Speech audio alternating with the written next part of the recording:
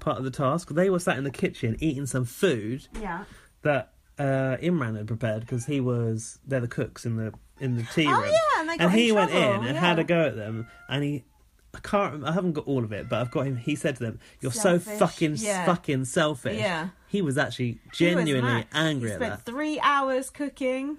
But how come they had gone in there and just helped themselves while I Big don't Brother know. had gathered everyone else in the living room? Like, how did they not know? What had he spent 3 hours cooking? Because it looked like salad. Was it? I thought it was spaghetti bolognese. No, right, what the fuck do I know? I hate people going about how long they spent cooking. It gets on my nerves. So next, I've written... Do you? I didn't ask you to cook for me. Shut up. No, it's the task he has to. Oh. He works in the tea room. Shut up. Come on. Come here and be quiet. So next we had the eruption between Hannah and Lotan. And I've written, why the fuck is Hannah yelling at Lotan? Now, people seem to have thought that Hannah was in the right. Now, this is where we get into the whole debate about what's been... Always in the right. Always in the right. This is erupted on Twitter. Yeah. Now, I felt that whenever... The cat looking at me. Whenever whatever happened that I don't know what it is happened? I don't between even know. Hannah and Lotan, Lotan sat down with her in the kitchen and tried to talk to her. Okay. But she started just yelling at him. And I had no idea what on earth was going on. I didn't either. The trouble is, you see these things out of context, you don't really know. Now, I'm not saying that Lotan in the right, Lotan in the... Lotan wasn't being racist or anything like that. And No, he wasn't. And I don't think he was. I absolutely don't think he was. But the way people on Twitter were going, oh, Hannah's playing the race card and all this, just makes me fucking sick. The way that people say that. It's like, you don't know what it's like to be a black person, to live in those shoes, and to have people, like, literally think you're going to mug them because you're just walking down the street just because of the colour of your skin. But do you think people think that of girls? Yeah. Hannah? Yes. Do you think people would react like that? What, women? Yes, because I've got a black friend, you know. No, but my friend who I work with, and we talk about race all the time. We talk about it all day long. And she said, and she's a 38-year-old woman, and she says she walks down the street and people clutch their handbags. And But she's a respectable member of the community. She's a comms professional. It's not like she's walking down the road in a hoodie. It's purely because of the colour of her skin. So I know for a fact that it happens. And that's just from me hearing about it. That's not me living that. Imagine living that. What's wrong with people? Exactly. Imagine living that and feeling that way. And I know it's true because my ex-boyfriend, after me, he had a black girlfriend. And he said the way that they got treated out together was just... It opened his eyes so much. And this is just... In London? Yes. And this is just me... second-hand experiences, and I feel absolutely disgusted about that. That's not me going from a lived experience. I'm not being Michelle Visage. I don't know how it feels. So but you can imagine how it feels. So I'm not. No, but we don't know how it feels. So that's white privilege. That's what it is. Yeah, defined because we just don't get it. No, you can't. I can't, because I'm not like that. I can't imagine that happens. Like, how can people, like, okay, I might feel threatened by someone who was approaching me who looked shady, who was in a hoodie, but I'm not judging that upon race. I don't think. But maybe you are. You don't know. A lot of these things are just built into us. No, but it could be a white person. You still feel the same. But a lot of these things are just built into us. And also, you're a gay man, so you know what it is to experience prejudice. Do you know what I mean? I haven't had much, to be quite honest with you. Oh, you're lucky. Yeah, I suppose I am. But it's... I don't know, I just think when white people go, oh, you're playing the race card, like, how fucking dare you? Like, we don't have a race card to play because we're white and we're in a privileged position and have been for hundreds and hundreds of years. So for you to go play the race card, I just think, how fucking dare you? Because you should be glad you don't have that card to play. And I don't think Lotan was being out-for-ordered, but at the same time, we don't see what goes on. And if she feels like that, and also, I have heard people calling her aggressive many, many times, and she is a moody cow, but people do talk about her in a different way to how they talk about Kaylee, because Kaylee is aggressive as fuck, and no one speaks about her like that. So many people have exhibited aggression. Yeah. Exactly, and no one says it like that. And then there's people on Twitter going, "Oh, she got a chip on her shoulder." The thing is, my issue with these two was that when they walked into the house, I thought they were going to be bubbly and bright, and they just seemed to be miserable the whole time. They are miserable. I think Arthur's right. They're crap housemates. I don't like them. I feel a bit sorry for them, but I don't think they're entertaining, and I wish they weren't there. Are they being like that because of particular relationships in the house are making them feel a certain way, and that they can't be themselves. I suppose it could be the case. We're not going to see everything. Truth is, we don't know, and we're do we? not ever going to know. No, but fucking Helen Wood again tweeting. What about her? She's tweeted, just about playing the race. I liked you until you played the race card. Fuck off. What the fuck do you know about being a black woman, Helen? Just go fuck yourself, bitch. The thing for me is, like, what if it isn't anything to do with race, but it's because of things that people have experienced that they think that it is? Yeah, it's that's like, how true. are you ever going to overcome that? Yeah, I don't know. But that's like saying things like nature or nurture. You can't. No one lives in a vacuum. We're all a product of our own experiences, aren't we? So you can... That could be my tattoo of the week. You can only approach things from your life experiences. That's why, like, someone told me there's... I've probably told you this before, but someone told me there's this drug that you can take. I think it might be DMT. And everyone has exactly the same experience on it. And I said, that's impossible. There's no way there could be a drug where everyone has the exact same experience, because everything you experience is from your memories from your childhood and this and that and the other. But also, you could never fully understand someone's internal experience of anything. Exactly. And it turned out it wasn't true.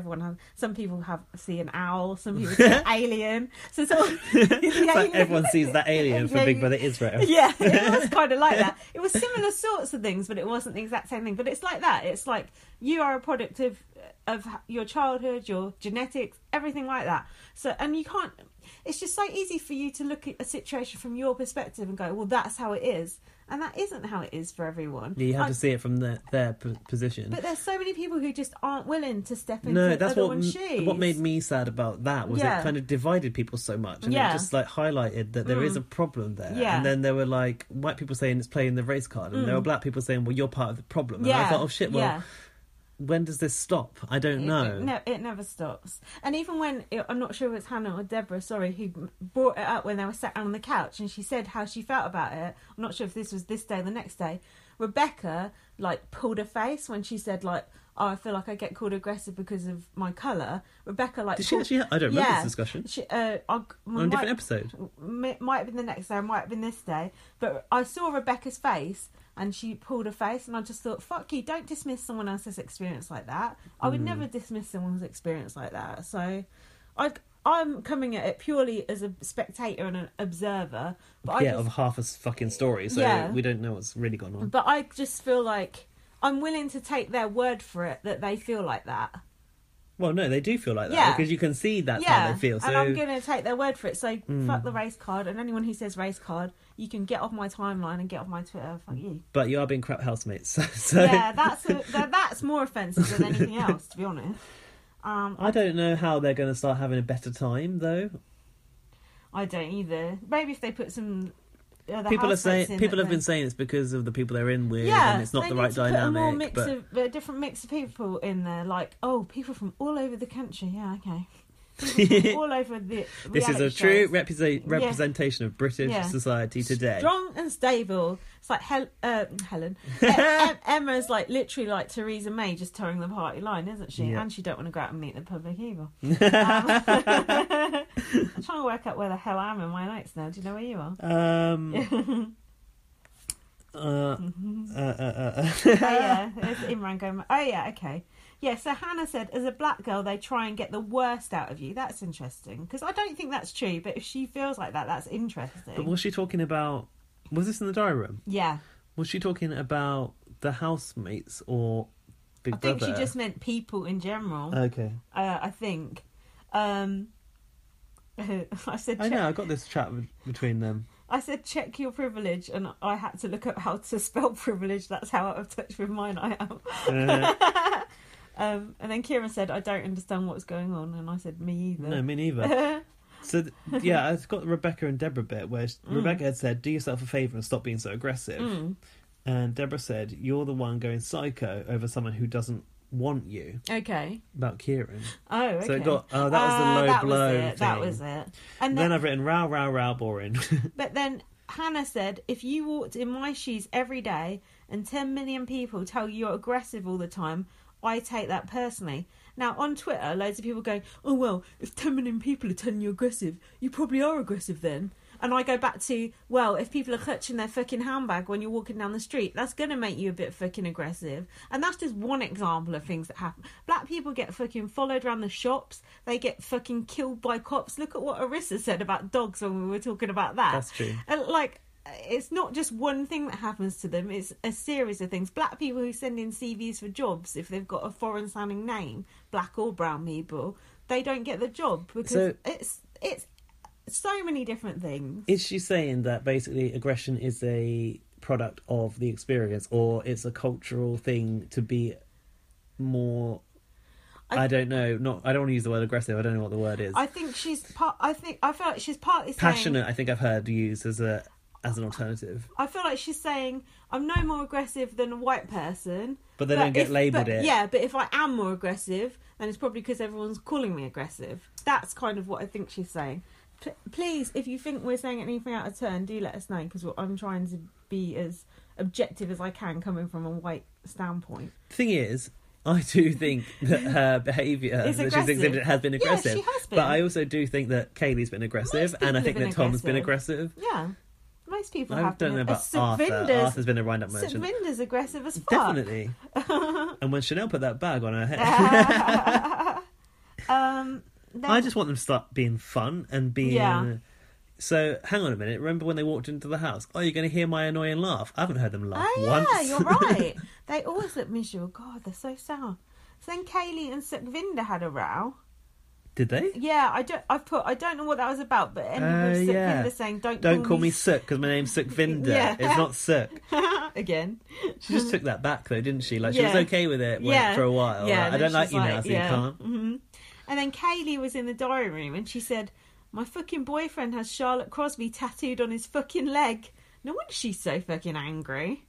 What? Did you miss that? Yes. Kaylee said in the diary room her boyfriend used to go out with Charlotte Crosby, and he's got Charlotte Crosby. What, her face or her name? Oh, that's what I need to see this tattoo. I put, was it her old face, her new face, or a portrait of her wetting the bed?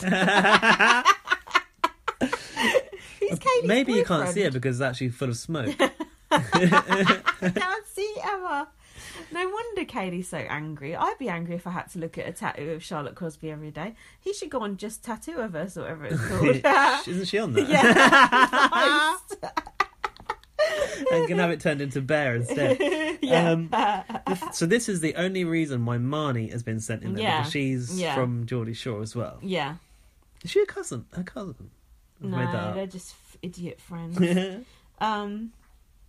And then so the next bit was the homeless people were glamping in the garden. Right. on their camp beds. And then Kaylee was sat on the stairs while people were in the hot tub, and she was bitching about Marnie's disgusting behaviour at a charity event. I want to know what Marnie did. Probably trying to lick her own nipple. If it raised a few pounds, it's all right. I've put, what are the point of the VIPs even being in there? What is the point in life? This is the worst episode ever. These are dark days. Yeah, it was. It was the worst episode ever. The only good thing is Tom has hardly been in this episode. Yeah. I've literally got so few notes on this episode. Oh, it's dreadful. Well, what about tonight? We had hardly any notes on tonight. It was dreadful. All that happened was Sukvinder came to the diary room concerned about being in a position of mayor and people not doing their jobs. That whole mayor thing just totally passed me by. That's stupid. I just felt so disconnected from it. Those guests tried to cook pizza, and I think Imran wasn't having it because it's against the rules. Are we on Thursday now? No, not yet. Just almost. I am. Sukvinder bailed out of Rose Cottage to Thorn Cottage. Oh, that was it. Which was the nice one. Obviously, the celebs were in the nice one. So basically, rules on this task were being broken left, right, and centre. And then they passed the task. I know. And Black Jungle Snake picked up on that. You like that, didn't you? I did like that. I was like, hang on. Angry about someone's that. actually keeping track on this fucking task amongst all this bullshit. Of all the things to be angry and about, has realised he was that angry about they shouldn't have passed it. That's the sort of shit I should be caring about, but even I've forgotten. We don't care about that shit anymore. Right, next Thursday? Next Thursday, I wish. Okay, so the episode started with Gemma Collins ringing a bell. Saying that she likes her tomatoes seasoned in tarragon. Yeah, and a chip fat. And then Okay, let's just get it out in the open because anyone listening 2 hours in is in deep with us anyway. Fucking hell. Gemma Collins looks The size of it. fatter than last year, and she was fat last year. And I don't mind, be as fat as you like. I'm fat,